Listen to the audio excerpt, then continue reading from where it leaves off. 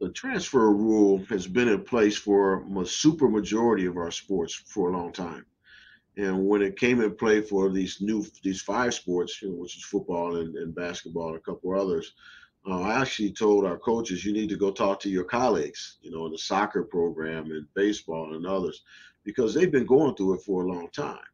And so um, the critical piece of that is to make sure you recruit with character and you make sure you have an environment that young people don't want to leave. Now, if someone wants to leave, and I've always said this with the other sports that where transfers exist before, if someone wants to leave because of true playing time, that's different. If they reach the level and they realize they can't play at The Ohio State University and someone's passed them up, but they want to play and they want to transfer to a school where they can play, let them go. I've always said that. But if they're leaving because they're unhappy or we mistreated them or something of that nature, that's a problem. Don't look at them, look at us. What did we do wrong?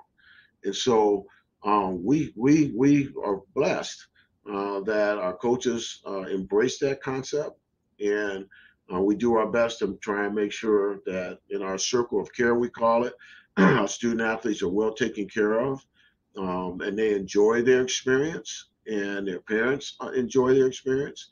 But at the end of the day, when they're ready to transfer, we try and make sure that it's for the right reasons.